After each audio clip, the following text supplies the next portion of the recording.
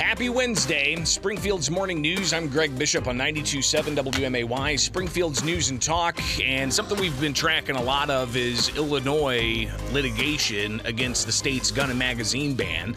Hasn't been a lot of movement there. So we'll touch on where we're at with that litigation. But there's stuff popping all over the country that deals with gun rights and challenges against either laws in states or even federal rules through the ATF.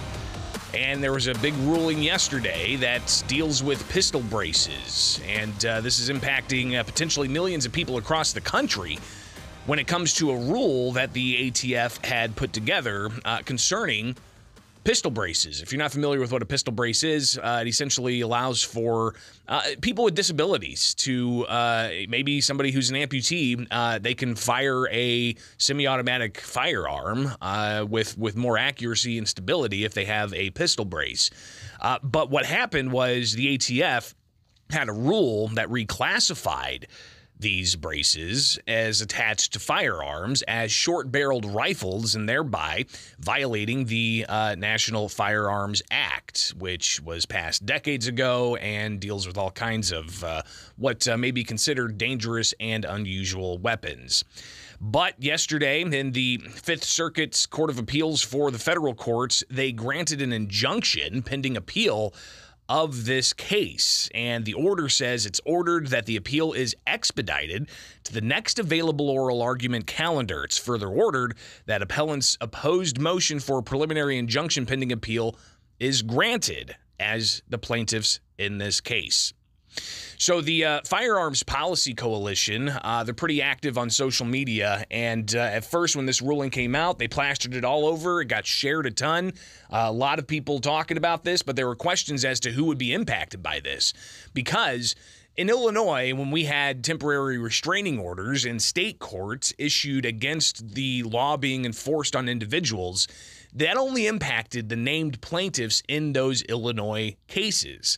If you recall, Tom DeVore, an attorney, he has thousands of clients that have temporary restraining orders keeping them safe from the state, enforcing the state's gun and magazine ban against them. But it did not impact statewide.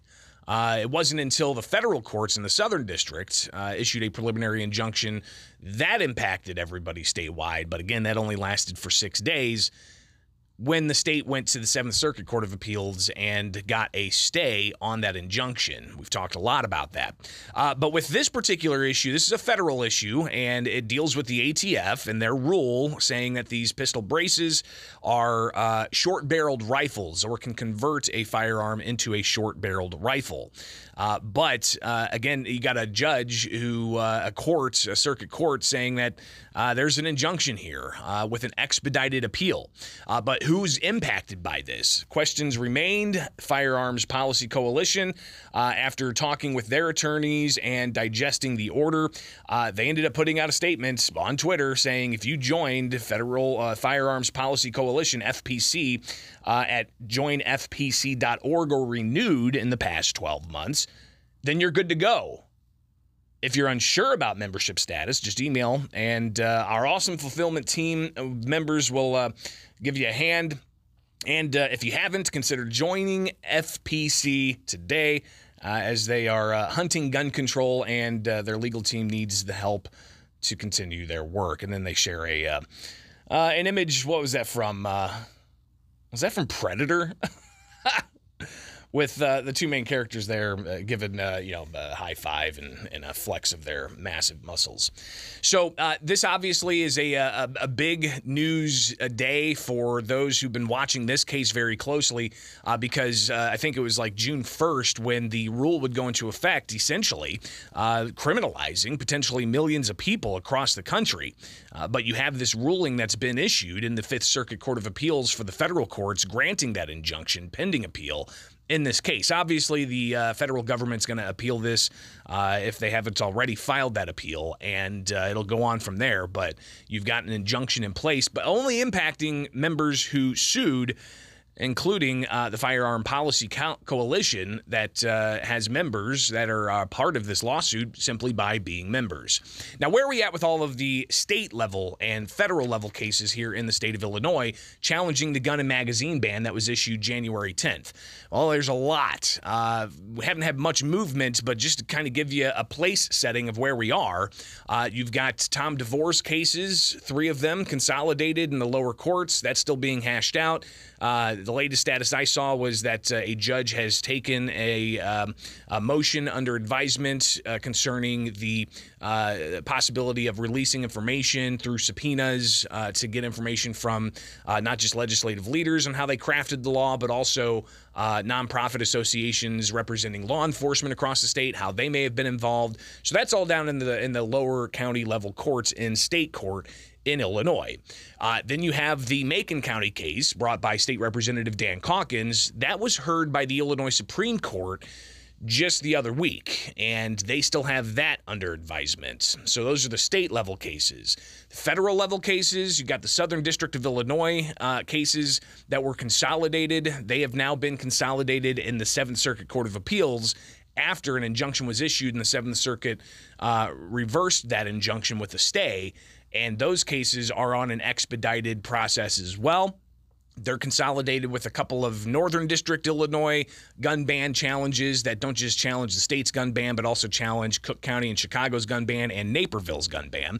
So that case is pending in the 7th Circuit Court of Appeals with an expedited briefing schedule, and they're set to hear that in oral arguments next month, June 29th, in the 7th Circuit Court of Appeals. Now, that's where those cases are because the U.S. Supreme Court, they denied taking up the case because the expedited appeal in the 7th Circuit's ongoing. So the U.S. Supreme Court denied an emergency injunction in the Naperville challenge. So that's kind of where we're at in the ongoing litigation against not just Illinois' gun ban, but also gun regulation and rules across the country, let alone all of the other challenges there are to other states' legislation and laws. You've got a case out of Maryland that could impact what the 7th Circuit Court does in this jurisdiction. You've got cases in California. You've got things dealing with whether or not somebody who's a cannabis user being kept from being able to own firearms, whether or not somebody who is hit with a red flag law, not convicted of anything, whether those orders of protection can restrict somebody's rights to the Second Amendment. Those are things that are being dealt with in other courts across the country. So there's a lot going on when it comes to the Second Amendment and the litigation that's ongoing and continuing across the spectrum, not just from federal courts, but to state courts, not just from gun bans, but to other measures when it comes to how firearms are regulated in this country. So tons still on the table. And one big question here in Illinois is, will Illinois' gun ban be sorted out before the January 1st, 2024 deadline for people to register their firearms? That has yet to be seen. So obviously we'll be keeping a close eye on that.